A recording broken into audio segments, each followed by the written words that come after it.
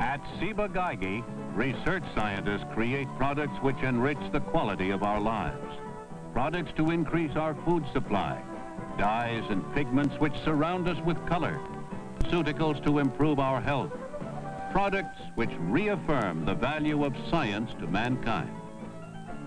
As part of its continuing program in support of science education, Ciba Geigy is pleased to present this issue of the Science Screen Report.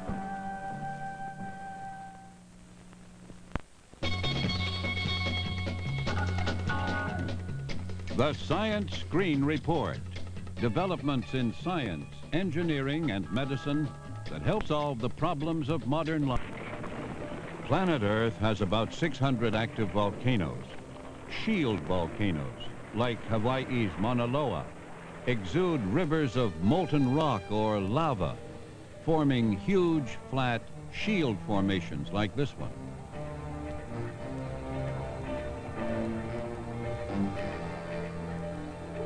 While stratovolcanoes, like North America's Mount St. Helens, build up cones of rock and debris, explode them away, and build them up again.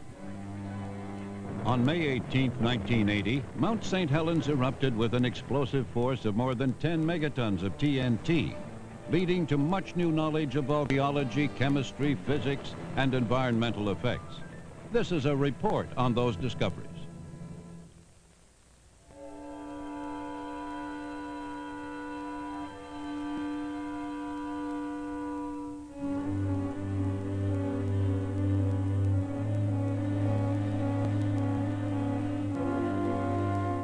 Volcano Mount St. Helens, a display of natural forces which remains a major focus of scientific activity. What causes volcanoes to form? The theory of continental drift proposes an ancient landmass broke up over millennia, resulting in today's continents, which continue to drift. Continents and ocean floors rest on massive basaltic rock plates, carried on the dense, hot, slowly flowing mantle layer below. If one continental plate slides under another, or is subducted, the deeper plate margin melts, forming zones of liquid rock magma chambers, which may emit liquid rock to the surface. This lava forms volcanoes.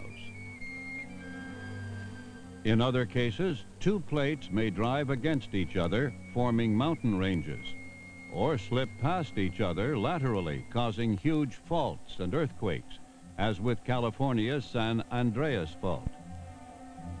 In still other cases, plates move apart, allowing subcrustal material to boil up, as in mid-ocean ridges.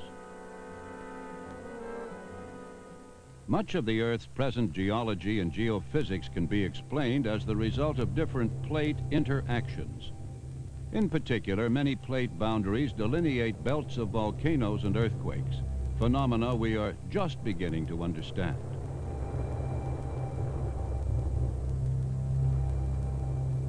In the case of North America's Pacific Northwest, the small Gorda Plate is subducting the North American plate several centimeters a year, setting the stage for major volcanic activity. Some 30,000 years ago, this subductance created a chain of volcanoes, including Mounts Rainier, Lassen, Baker, Hood, Shasta, and Mount St. Helens, all having erupted in the past 2 centuries. Of these, Mount St. Helens is the youngest and most active, and has erupted at least every 200 years for the past 40 centuries. A 1978 eruptions hazard study was accurate in predicting the scale of the 1980 eruptive event.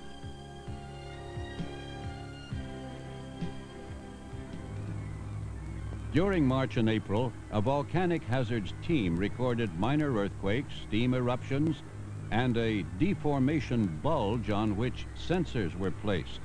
As one consequence, authorities closed off the surrounding area, saving the lives of thousands. For at 8:32 a.m. on May 18th, Mount St. Helens erupted. It would be more than a year, however, before the sequence of events leading up to the colossal explosion was revealed. Infrared weather satellite images detailed the drifting ash clouds' eastward movement over the next 30 hours.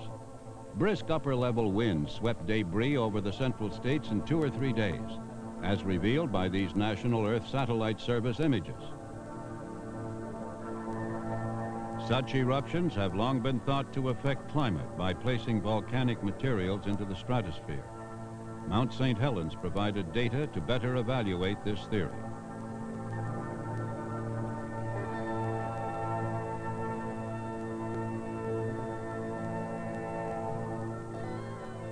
A pre-eruption color-coded satellite image of Mount St. Helens shows a white snow-clad peak, treeless slopes in green, surrounding forests in red, and Spirit Lake and other bodies of water in black. A post-eruption image of the volcano's aftermath shows debris, color-coded in green, spreading north from the volcano's collapsed flank. Spirit Lake, covered by floating rubble, is color-coded brown. A year later, the only change is newly sprouted vegetation, color-coded yellow. The volcanic crater is 4 kilometers long and 2 kilometers wide. After the eruption, bad weather and heavy ash fallout prevent investigation of affected areas. The Geological Survey and Sandia Laboratory airborne surveys soon follow.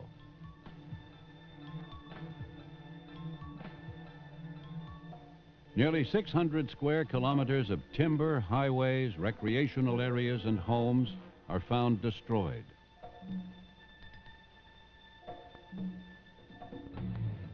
At the site of a logging operation, the powerful lateral blast ripped away this bulldozer's cab roof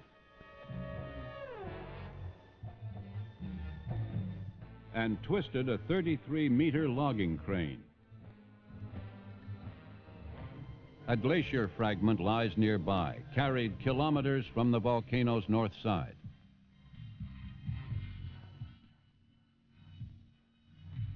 Among those lost in the eruption, 2 were scientific observers. Robert Landsberg, buried in his car. David Johnson, body not recovered.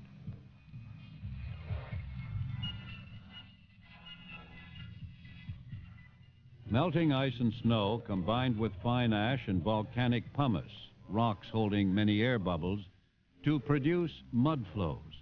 Although light in weight, the mud flows were able to carry huge boulders great distances.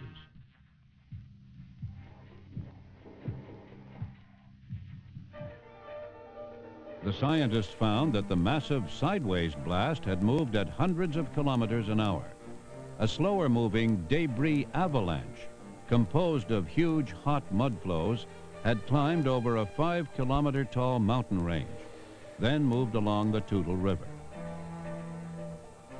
Displaced lake and river water, mixed with ash, dirt, and melted glacier ice, formed more mud flows, which raced down the river to destroy roads, bridges, homes, and other artifacts.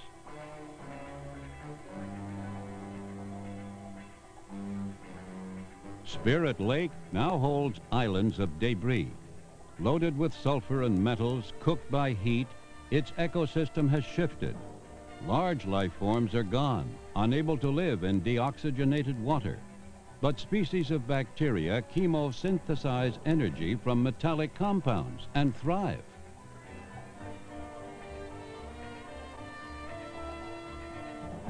Nearby, a river valley holds a 200-meter high mass of mud, ice, debris, water, and pumice.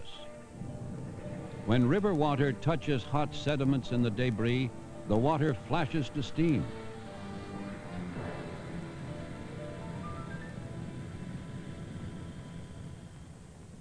"20 kilometers or more from the crater, scorched trees remain standing. Between 10 and 20 kilometers away, trees were toppled and bark blasted off. And closer than 10 kilometers, everything was blown away. Trees, grass, even topsoil, creating a lifeless moonscape. Despite the chance of new eruptions, various scientific investigation teams quickly move in to probe volcanic mysteries.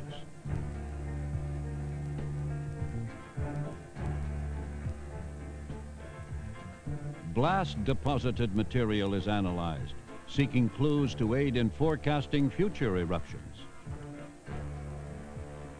Cars close to the blast are studied, and their melted accessories, headlights, taillights, and others collected.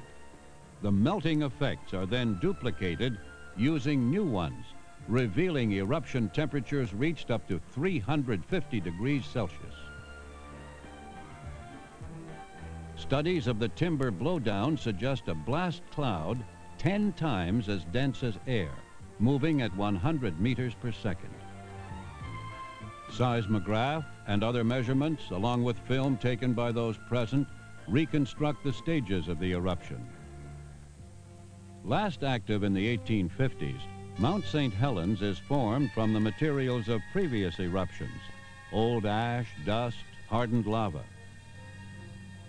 Events in early 1980, minor quakes, steam eruptions, and a 300-meter rock bulge rising 2 meters per day suggest growing internal pressure by magma and volatile gases against the overlying rock.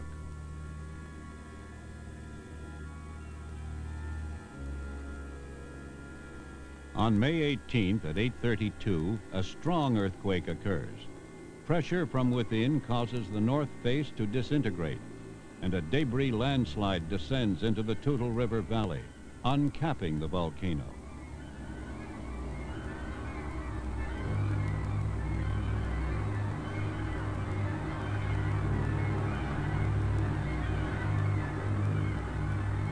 Hot magma and gases breach the north slope, moving outwards and downwards, reaching the Toutle River. The resulting blast wave, moving with hurricane force, is a massive emulsion of dust, ash, water, ice, rock, and volcanic materials. The eruption continues for over 11 hours. Mount St. Helens topography has undergone significant alterations. Still active, it continues to serve as an extraordinary natural laboratory.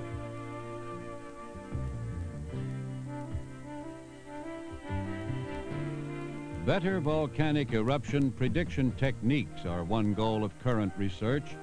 Perhaps new systems using data from outgassing, crater cracks, laser measurements, and space satellites. Eruptions can now be predicted weeks in advance, instead of by only minutes or vague centuries. The causes of eruptions are also sought, as well as insights into quake processes, resources distribution, and better magma and geothermal power plants. In the past 5 centuries, volcanoes have killed about 200,000 people and destroyed much property. In the coming years, Mount St. Helens will be a natural laboratory for scientists studying the world's mountains of fire.